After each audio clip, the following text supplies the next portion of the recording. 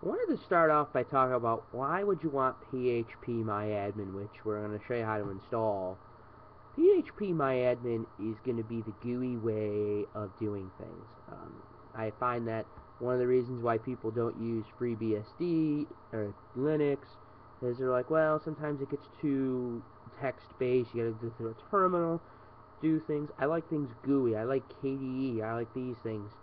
So phpMyAdmin is really there. It's nice. It's a nice way to do things. So that's what we're going to do. So let's quit me talking here and let me go ahead and switch over to the video of watching me installing phpMyAdmin. Okay, let's get started installing phpMyAdmin. So, as usual, go into root user, and we're going to go into ports, database, phpMyAdmin. Now do a make install clean. I already have it installed, so after you hit enter after that, this is what you should get. You should get a screen like this. You see these options here? These are probably the options that you want set up. I've never done the MySQLi, I'm not exactly sure, so if you want to check it, go ahead, but I'm not going to do that for this tutorial. So go ahead and hit enter. I'm going to hit cancel, and it's going to go through the install.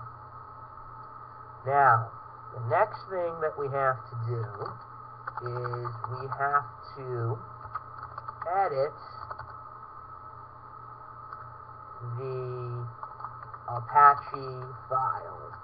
The reason is because phpMyAdmin is not installed in user local www/data phpMyAdmin. So what you have to do is you have to set up an alias and some directory information. So when you type something in, it knows to look in that directory instead of the data directory or whatever data you have specified, directory you have specified for phpMyAdmin or your installing your web files. Okay, so in the file, the first line you're going to type in is alias/phpMyAdmin. What that actually does is that will tell, that will set the directory. So you could, that's after the /. So if you type in your domain name / whatever you specify there in the alias for that first part, that is what, that's going to set this up. Now, after you hit space, you then have to type in where the phpMyAdmin folder is, which on my server, it's user local www.php. You need to make sure it's case sensitive, because if not, it might not match. So what I'm saying is, you see how I have /php, capital M, lowercase y, capital A? If I were to type lowercase m and lowercase a, I would have a problem because there is no such directory. So you need to make sure that.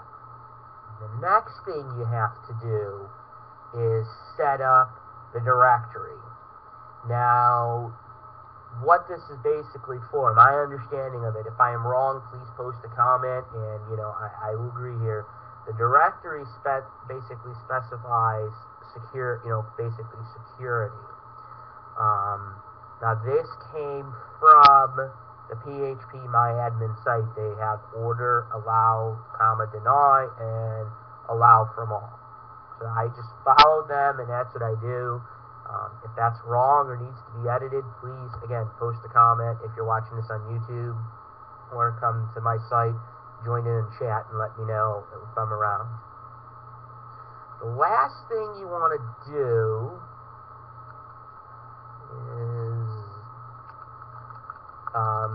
this is probably already done, but make sure index.php is filled in on the line so you don't have any problems with that.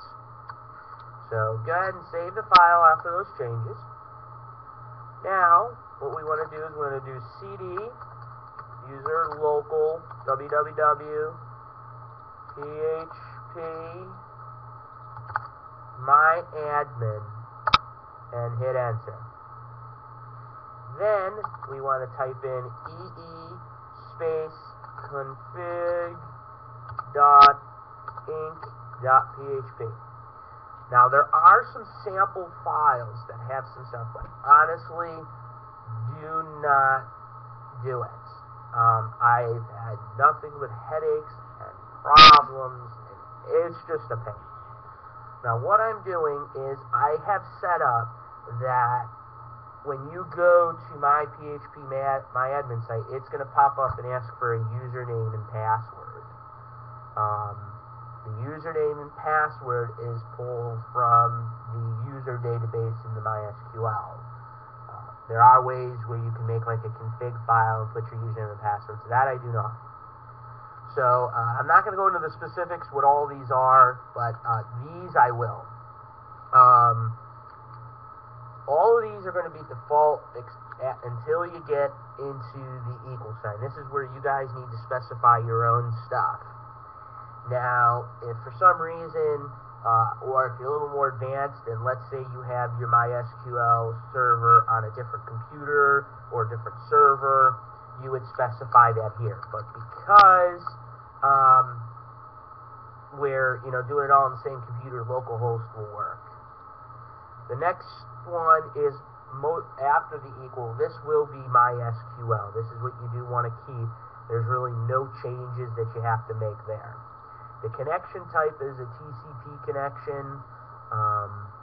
That is by default. I wouldn't change that. I would leave that the way that is. Compress, I'm not exactly sure. I think that's like compression, things like that. I have that set to false, and it works fine for me. Now this is where the authentication type can change. If you're going to go off my tutorial, like if you're going to follow my tutorial step by step, you want to set it to HTTP. That will basically do it to where you'll get a prompt box when you get to my MySQL page.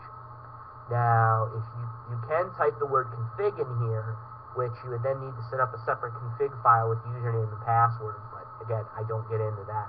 I find it too difficult. The other thing I like to add in is logout URL. The reason why you want to do something like that is because if you don't, it's going to cause, when you get logged out, you're going to get all these type of errors, and you think problems are happening when they're not. So when I hit log out, when I'm in the phpMyAdmin, it will take me to the site I have specified. So once that's all done, you can save that file, and if your MySQL server is running, just restart it with a user local RCD server start if it's not started, or restart if you need to restart it. And that's going to wrap up my tutorial. If you're watching this. Okay, so there it goes. I guess it wasn't as hard as I thought it was, but that's it. So once I would go to there, you have phpMyAdmin all set up. If you're watching this on YouTube, please subscribe. I'm, again, new to this. I'm trying to make some good tutorials. Try to make it a little bit easier than some tutorials I'll see, but I'm trying. So, again, if you subscribe, you'll get to see any future tutorials I have or any future posting on YouTube. Thanks again for watching. Have a good day.